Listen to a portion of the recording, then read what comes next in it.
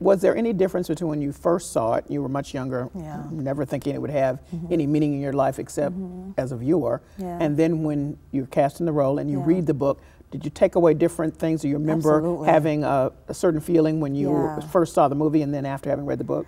Yeah, when I read it, I was a lot younger, probably in my teens, and I think like most people, a lot of the important themes such as, you know, strength, redemption, spirituality, those are the things I didn't really see. What did you see? When I was younger, I saw, I guess, the surface level things that most people see. Oh, you sure is ugly, and you know, the beautiful African features that Whoopi Goldberg has.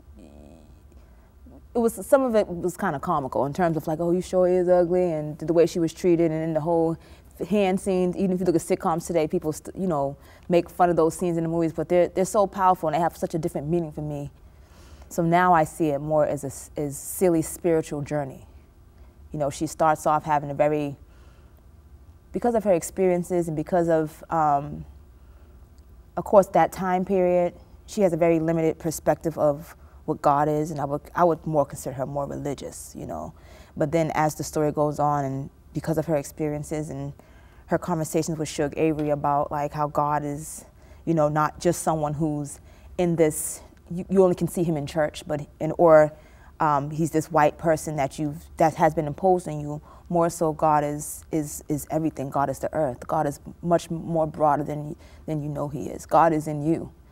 And much broader than organized religion per se. Much broader than organized religion, absolutely. And that resonates with me too, because I think that for me personally, growing up, my father being a bishop, you know, from West Africa, and then me traveling to Africa and actually seeing some of the, even in Africa, the images that are presented to the natives, the indigenous people of Africa, and saying like, wow, like,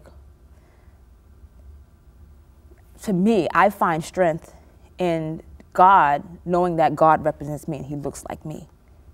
So that's something that, you know, that I've come to realize as I've gotten older, and that's something Celie has, I think Celie comes to understand as well. It's interesting in the book that when you think about it, it's really set in a religious context, except Absolutely. Alice Walker is not the author. Meaning she's not particularly a fan of organized religion. No, she's not. So it's kind of interesting. And that's what the book's about, she says. It's a spiritual journey before anything else. But it's but here is Celie finding her voice, if you will, through writing letters. She wasn't an educated woman, but she writes letters to God, for most of the play, and then switches to writing to Nettie. And she forsakes God for a while. She's just kind of like, you know, I've been praying to you my whole life, and what, you know, what have you done to me? She stops talking to him. She stops communicating with God, and that's when she begins to talk to her sister Nettie.